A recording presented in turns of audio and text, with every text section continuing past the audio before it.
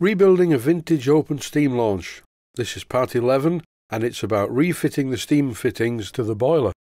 And I've just got back from Blackgates Engineering where I've been doing some Christmas shopping. I bought myself some more Loctite 542 and I bought the materials to make a new steam chest for the steam engine. I will either machine this steam chest casting to the shape of the Stuart one, or alternatively I could use the piece of brass bar that I bought that everything is sat on.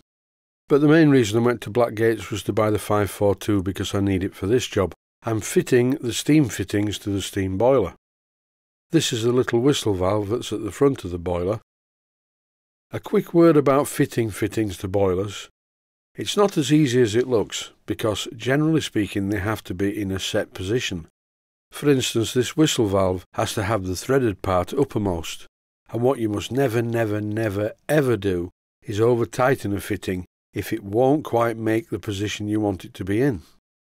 The best way to do it, I find, is to use shim washers, which are washers of different thicknesses that you can combine to get the right gap between the part and the boiler bush. If you do over tighten fittings as you fit them to the boiler, you're more than likely going to snap the thread. That will mean that you have a boiler bush with a piece of thread in it that needs to be got out, and you need to buy a new fitting. And the other thing, which is probably worse, you could strip the threads in the boiler bush. This fitting had a fibre washer fitted. I don't personally like fibre washers, but it's down to the individual choice. Using fibre washers can be a good idea, I suppose, because you can just tighten the fitting down on the washer and the fitting will compress the washer, whereas with the copper washers that I use, they're not going to compress anytime soon. There is another type of washer used with steam fittings, and this is called a crushable washer, but I'm not too thrilled with those either. You just tighten the fitting until it's in the right position, and the washer crushes to accommodate this. So my final word on this is I use shim washers and Loctite 542, and my fittings never seem to leak. And this goes back years, I've always done it this way. This part that I'm currently working with is the lower water gauge fitting. I've already mentioned in a previous episode about the importance of making sure that these two components are in line with each other. You notice there that I got a quick shot of my Barco spanner in the video. This was not a clip of a spanner just for the sake of it. I was showing how useful they are for precisely setting the position of water gauge fittings, or the accurate positioning of any boiler fitting for that matter. It's quite difficult to show this sometimes because I'm actually doing the job and my hand is always in the way. What I'm actually doing is just checking the alignment of the glass tube between the top fitting and the bottom fitting. I'm not just throwing the glass into the fitting, I'm catching it with my other hand. And then I move the glass left and right and forward and backwards until the movement of the glass is exactly the same all the way round. I'll try and show it in this clip. It goes without saying that the glass is not a tight fit in the brass fittings. There is some side play. I'm looking for equal side play and equal front to back play. And by making fine adjustments to the position of the fittings, and here I'm removing the bottom fitting and tried a different shim washer. I was so confident that this was going to be the shim washer to end all shim washers that I coated the thread in some Loctite 542 and assembled the water gauge. So with the bottom fitting in its finished place, I removed the top fitting and applied some Loctite 542 to that. A quick caution about Loctite 542, apart from possibly not drinking it, it removes paint very well. So if you're using painted fittings, particularly the commercial black painted fittings, the paint will be removed very easily with this 542. So be very careful when using it and don't forget you also have it on your fingers. This is the final fitting of the water gauge, and as you can see the glass is offset to the right, so I'm moving the bottom fitting to the right and having a try, and I think what I need to do is move the top fitting to the left maybe. It's very much trial and error. This is not recommended, rotating the fitting whilst the glass is in there, because if you do it too much you will smash the glass. Then you have to start again with a new glass. I've been doing this job for a long time. I don't mean fitting a water gauge to this boiler, this has taken long enough.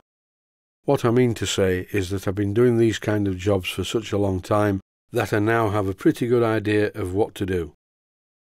I'd just like to mention that one of the viewers put a comment on the last video and he says he has plenty of hardwood and if anybody wants some, if they get in touch with him, he'll try and arrange it. And as you can see by the clip, I am still messing about with this water gauge. Once it's fitted, it's going to stay fitted. And now it's looking quite equidistant, side to side and front to back. So now it's time to put the nuts on. And here is another caution.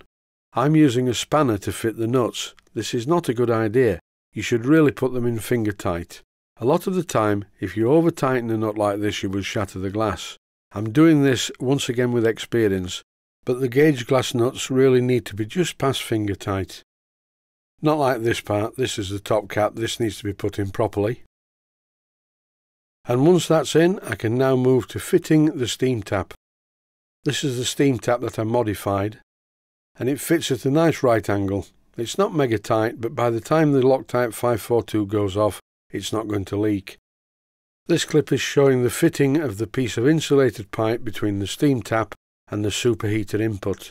And I do know that this is not really a superheater, so while I'm fitting the water gauge, which is self-explanatory, I'll talk about superheaters. On a steam boiler, generally speaking, the superheater tubes go through a large fire tube, oddly enough called a superheater flue, and some of them even protrude into the fire. Now these are very good superheaters and the steam is extremely hot. And once again, proper superheat is only suitable for cast iron cylinders. You'd do a lot of damage to a gunmetal cylinder if you hit it with severe superheat. So as I work with these small model boilers frequently, I am actually aware that they are not superheaters but steam dryers, but to avoid confusion, I will continue to call them superheaters. Time now to see if the pressure gauge works, and yes, it works well and it tallies with the gauge on the compressor. I'll just try the steam tap. Yes, that appears to work and doesn't leak. And to finish off this episode on fitting the boiler fittings, I need to make a special nut, and I've just made one. It's 3/8 by 26 threads per inch, because that's the thread on the bottom of the clack valve. And it seems to fit okay, it screws in place, so that's another little job done. I'll just take this opportunity to show off my new Barco spanner, sent to me by Harold from Sweden, and once again thank you very much, it's really nice. And as you can clearly see in this clip, contrary to what I've been told by some experts out there, this should be rounding the edge of this nut because adjustable spanners are no good at all, but mine doesn't seem to, it seems to just tighten the nut. There is a bit of a problem though. The firehole door lever is actually going to foul the pipe, or at least it was before I bent it out of the way. Now it's fine. And the last nut to tighten up is the 5/16 by 32 threads per inch nut on the outlet of the steam dryer or superheater. So that's about it for the boiler. The woodwork's not perfect and the copperwork's not perfect, but overall it has a certain charm. It looks to me like it's come straight out of the Industrial Revolution. Thanks for watching, and I hope you found it useful.